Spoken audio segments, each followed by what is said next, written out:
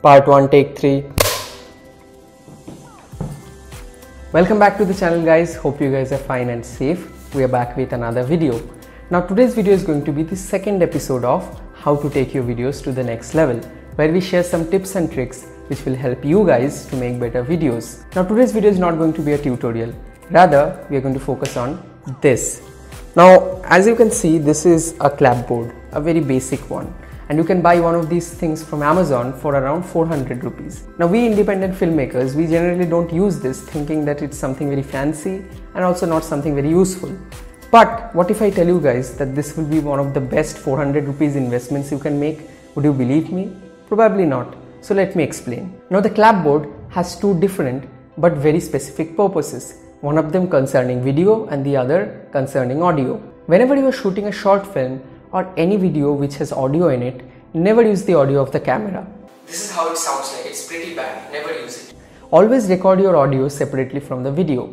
Now the problem which you are going to face in editing is understanding which audio goes with which video, and that is where the clapboard comes in.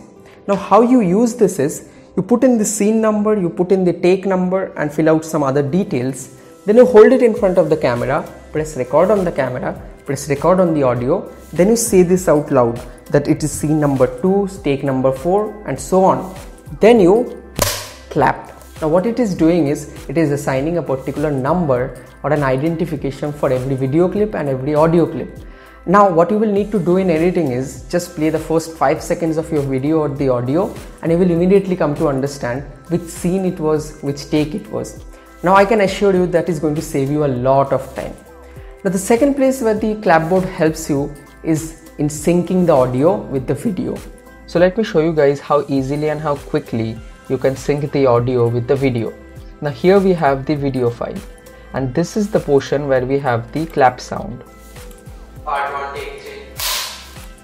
So here is the portion where we have the clap sound and this is the audio file which we have captured separately, and this is the portion where we have the clap sound. Part 1, take 3.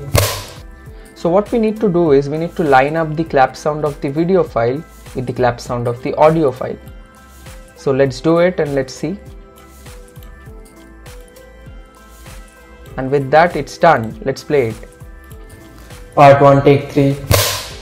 Now all you need to do is just mute the sound of the video and let's play it now. Welcome back to the channel, guys. Hope you guys are fine and safe. We are back with another video.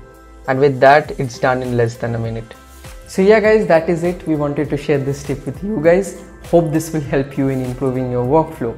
Now on a side note, we have a giveaway going on this channel right now. I will put up the link for that video somewhere up there. You can still take part on it. And the winners will be declared on the 18th of August.